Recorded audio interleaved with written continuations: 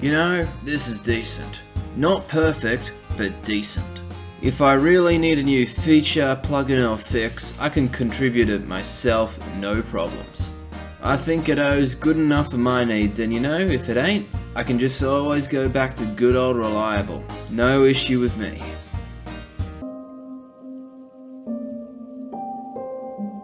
I really still appreciate you, Game Maker, but it's time for me to move on. You are truly a great engine. It's not you, it's me. Well, it may also be that subscription fee, but that's besides the point.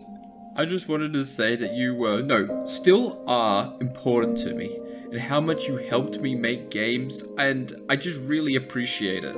I promise I'll still recommend you as a great engine to start with, and I truly mean it. While I do not think that Godot will ever quite match the 3D rendering capabilities of Unreal, I must appreciate the intuitive workflow and how it doesn't take minutes to compile. And while I do have a preference for the top-of-the-line 3D graphics, and to not use this plebeian GD script language, I must also consider my own time and limitations. Instead of focusing on a tool that gives me the highest quality of games, I should instead focus on the one that makes it easier, given my own busy schedule.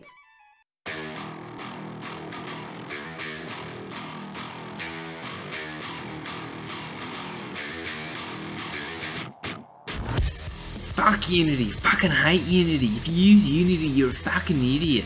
Can't believe I wasted all my time on Unity. Why the fuck did I do this shit? Unity, I hate the fucking devs. Fucking hell, I fucking hate them.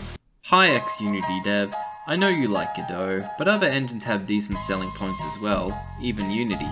We're kinda trying to lose the evangelist reputation, so if you wouldn't mind toning down the aggression, that would be great.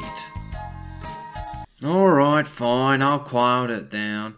Fucking Unity, fucking engine. Can't make video for shit, I hate them so much, but I bet you it's gonna make like 10 comparison videos. Gonna be fucked in the ass and fucking mobile acid for shovelware fucking garbage. Oh, we're never gonna lose this reputation, are we? Wasted all the fucking years on this engine, didn't even finish any games, not me, it's Unity's fault.